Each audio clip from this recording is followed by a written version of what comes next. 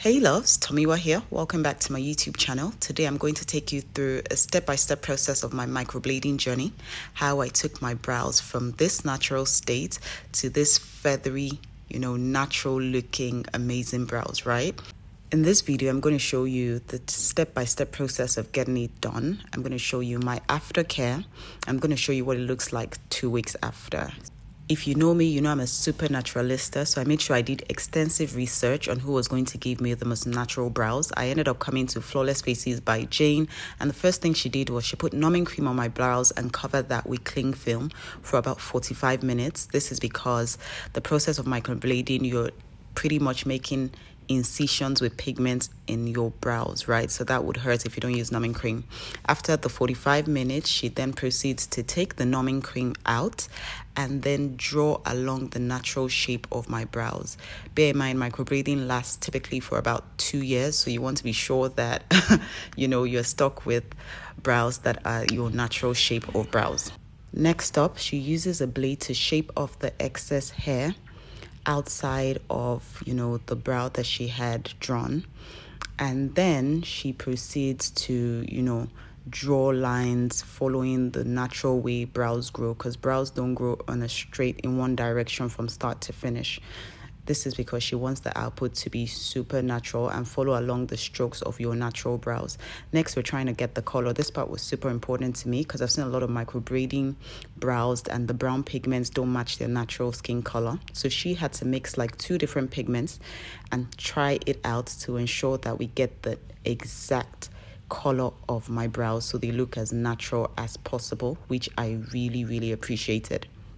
Haven't gotten the right color, it's time to introduce the pigment to my brows, making use of this tiny blade with which she uses to make pigmented strokes following the natural shape of my brows. Once she's done with one brow, she cleans the area off and then she shapes every excess hair around the shape of the brow so she gets the actual shape that she wants. Next up, she fills up the brows that she has just worked on with pigment and leaves that on for a while she goes to make pigmented strokes on the other brows. Bear in mind that even though we use numbing cream, at some point I began to feel like tiny prickly pains, which I guess is normal, is nothing to be scared of. Once she's done with the other brows and she has put pigment on that as well, she cleans off the pigment from the first brows, checks it properly, checks that the strokes are adequate, and if she needs to fill in more, she goes in again and fills in extra strokes, right? She did that. I don't think I captured it, but she did that. Once she's completely satisfied with the strokes, she cleans off the pigment and the brows are good to go, right? Before I go, she would apply vitamin A and D ointment, which she would give me as a follow-up. This is because you have just made tiny cuts in your brows, so you want them to heal properly and you want to be sure that they're well taken care of. Once she's done applying the ointment on one brow, she goes ahead to repeat the process on the other brow, and this is what my brows look like at the end.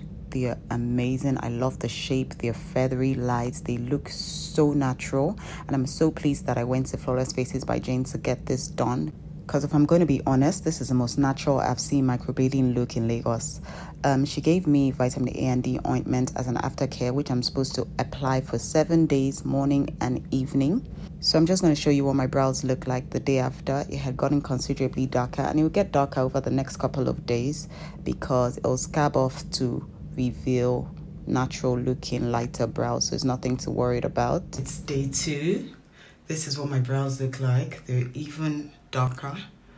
So the instruction was for water to not touch my brows, so we're going to try and figure this out. I failed on day 1, but day 2, this is what I do. I just wet around my face, wet around my forehead with a little bit of water, and then I go in with my soap. I'm supposed to do a dry wash. We're going to try again today to not let water touch my brows. I failed on day 1. This is day 2, and hopefully we make it, right? So I grab my wet towel, or just wet the edge of a big towel, and clean.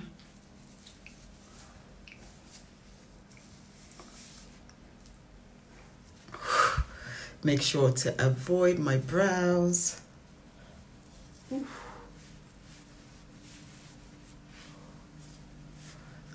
Probably gonna have to do this a couple of times just to be sure that my face is clean. Ooh, shit, I just touched my brows. Shit, that hurts. Now, I was given this vitamin A and D ointment. This is supposed to help with the healing of your brows, and I'm supposed to use it with the cotton bud for 7 days, morning and night. We're on day 2, so let's apply it. So this is about the size that I am using, and I'm going to try and put that or share that between my 2 brows. And we're going to go this way. Oopsie. Come back to you. We're going to go that way. Yeah, I'm just going to blend that in. Okay, and I noticed that it lifted. There's a little bit of coloring on the Q-tips, so that means some color, just a tiny bit of color lifted. Yeah, but nothing to be worried about. This is after using the Q-tips on my brows. Yeah, and I also guess I'm supposed to use this brush to brush it up. I may be worried about using it on day 2 because I don't want anything to irritate the brows, even though they're actually feathery soft, and I don't think that they'll cause any issues. But I think I'll wait till like day 4 or day 3 before I use this on my brows. Yeah, for now, we're good. Hey loves, it's day 4, or is it? Wait, let me calculate. I did it on Wednesday, so Thursday, Friday, Saturday, Sunday. Yeah, it's day 4. Yeah, and I just thought to do a brow check-in. I can see that the brows are beginning to scab right there. I hope that the scabs don't fall off with the pigment. But yeah, this is brow update day 4. I'm just gonna apply the ointment on my brows, like so, like that. Hold on, what's this? Oh, the scabs have fallen. One of the scabs has fallen. Can you see? The rest of the brows seem decent. I wonder where that scab fell from. It's like something in this corner. Yeah, another one. That's another one there that just pulled out. Wow. Okay.